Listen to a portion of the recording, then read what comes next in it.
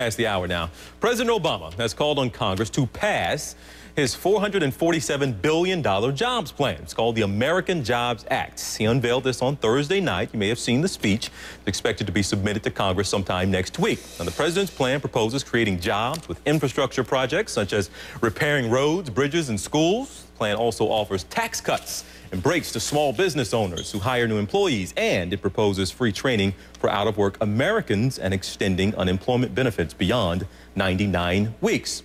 And the American Jobs Act includes a work-sharing program called Bridge to Work that is inspired by a state-run program called Georgia Works. This jobs plan builds on a program in Georgia that several Republican leaders have highlighted, where people who collect unemployment insurance participate in temporary work as a way to build their skills while they look for a permanent job. Now, that program the president was referring to is the brainchild of this guy. Michael Thurmond was Georgia's labor commissioner when the program started back in 2003. Good morning to you. Good to see you. That's got to feel pretty good when you hear the president say that. It's great. It feels good, TJ. Now, did you know it was coming? You knew he was going to be talking about that in the speech? Well, no, I didn't. Not specifically, but I had been to Washington on several occasions, talked to members of the administration advocating the Georgia Work strategy. What were they curious about? Did they come to you and say, hey, we heard about this program. How does it exactly work? So could you tell they were always curious and trying to find a way to implement it nationally? Yes, and momentum picked up. President Clinton began to advocate for it across the country. And then Speaker Boehner, the U.S. House endorsed it, and Reverend Jackson. What it does is 6 out of 10 people who participate get jobs. Okay, now you explained it. I'll allow you to do so. You explain to our viewers what it does. I know it's kind of pared down for me here, but still, in essence, the program does what? For instance, person is laid off, construction worker. He decides that he wants to go into a new career, new job. What he can do while he receives unemployment insurance benefits, go to a potential employer and say, look, if you will train me, provide me with the skill set needed to do this job for 6 weeks, I can continue to receive my unemployment benefits. No cost to you. After 6 weeks, you can hire me or give me a certificate of completion. What we found is 60%, 6 out of 10 within 90 days have jobs. All right. Now there are some issues with the program. Not everything works perfectly. So if the president were to call you and say, hey, through trial and error, what did you all do wrong with the program that we can correct nationally? What would you tell them didn't work so well? Well, first, when I first started it here in Georgia, my biggest challenge was that employers said that it sounded too good to be true. Others said, oh, it's too simple. Such a complex, vexing problem with unemployment in America. Obviously, we need a more complex solution. It was too simple.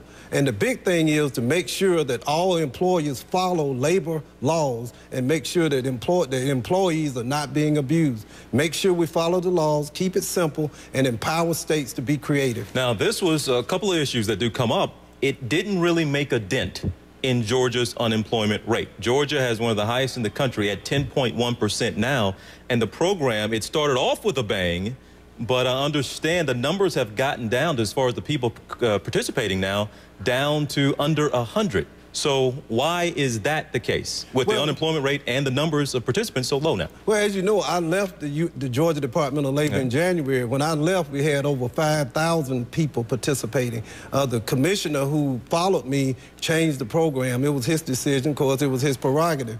But while I was there, 32,000 Georgians participated, 23,000 completed the program, 16,500 employers provided training, and 6 out of 10 got jobs. So you're putting it on the new guy, is it? Well, no, he made a decision. You know, the program became so popular, quite frankly, we exhausted all the revenues that were there to fund it. So it's difficult to fund this thing. The other issue some are having, questioning whether or not this program on a national level, and maybe even locally you came up with this, if it's even legal. Because what you're doing is taking people who are unemployed and putting them in training, but at the same time, many of them could possibly be doing work for these companies for free for 6 or 8 weeks, and then that company is under no obligation to hire that person. So like you talked about, they could be abusing workers here. Well, we had 32,000 different job seekers to participate. I'm not aware of one single complaint that was filed during the 7 years I was at the Georgia Department of Labor.